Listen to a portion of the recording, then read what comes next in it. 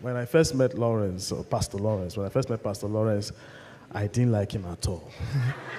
I didn't like him at all. He was coming like this, and this guy has come again. What does he want? And the reason why I didn't like him was because he went behind our back. He's my friend. We've known each other for a long time. But he went behind our back. But this was what happened that actually made me like him. So one day, we were shooting Land of Fury, Joshua and I. We went to meet Dara in Kebbi State to shoot Land of Fury. So Sister Dara just came to the room that day. Guys, come and see what Lawrence did. Come and see the song that I and Lawrence composed. I'm like, okay. You know how Dara sounds when she's excited. I said, okay, let's hear the song. I was like, I really, really love you. I love you. I love you. I love you, Jesus. I love Jesus. Amen. Drop the phone. Drop the microphone. Drop that microphone. I don't remember that song. You will not remember, but I remember. Yes. Amen. It was already.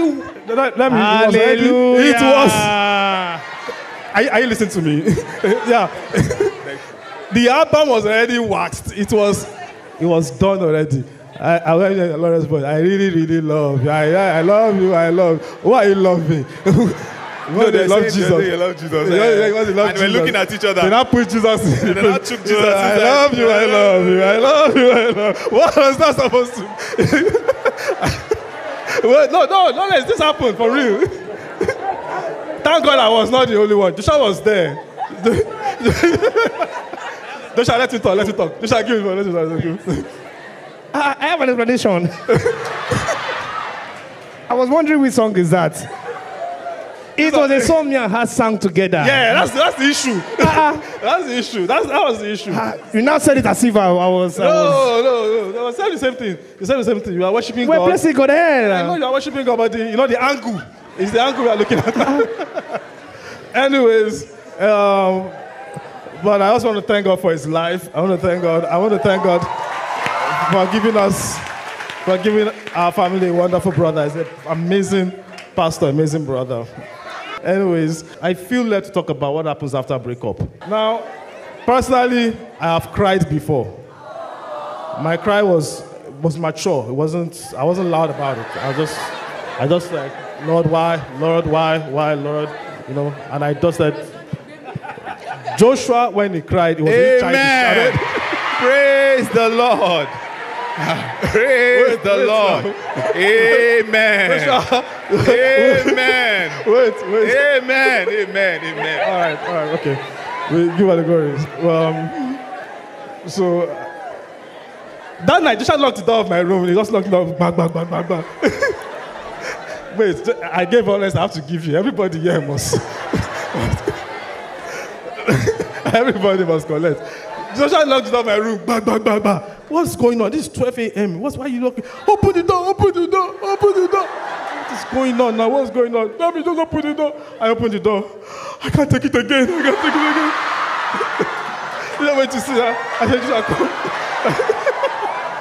I said, Joshua, sit down. I sat down beside him. And I was like, I can't take it again, Mommy. I hugged him. I know, like a brother will hug. I said, it's okay. These things happen. These things happens. But I encouraged him. Joshua lied that it didn't happen. Okay, I lied. Wait, did it happen or it didn't happen? Did it happen? No, I can explain. Wait. It happened. That's the most important thing. It happened. But when things like this happen, my dad always tells me something. When God closes a door, it's because that's not the right key. There's a bigger door that is waiting for you, and He wants to open the better door for you. When I had my own issue, I was so unhappy and I was so sad. I was really down. And I told God, I said, God, look, because I was reading through the Bible and I studied the life of Mary. I discovered she was pregnant. Then the Holy Spirit gave me that illustration that, look at it this way, Mary was pregnant, carrying Jesus. But from my own perspective, it's like Mary was carrying a vision. Mary was carrying a vision. And when Joseph actually saw Mary and realized that this person is carrying something, the first thing he wanted to do was to break up. Then I realized that sometimes the strength of your vision repels people who are weak to handle the vision that you are carrying. So sometimes it takes God to reveal himself to that person and say, this is your wife. So that means the person that is meant for you is the person that has a revelation for you. So that means if you're actually talking to somebody and the person doesn't have the revelation, doesn't have naturally that person will repel. You know, have you ever been in a relationship before, especially for the sisters? You're having the vision is so strong and so heavy, but the person you are communicating with is not the same frequency with you. And you didn't even break up. This person naturally just decided to walk away. Why? Because of what you are carrying. What you are carrying is big. What you are carrying is heavy. And the person that is meant for you is the person that God has revealed for you. And God is cooking something big for you.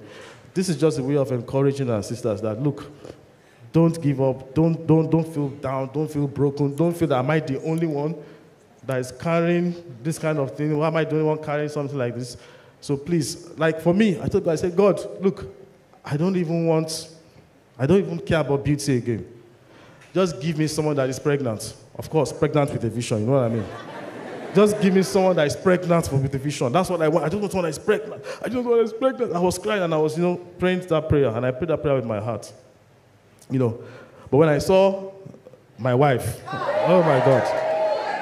What Pastor Lawrence said, he said, hey, I said, I know this was the person. I just said this was the person, and it to me was, when I was having a conversation with her, we were discussing, it was like I could tell we are on the same frequency.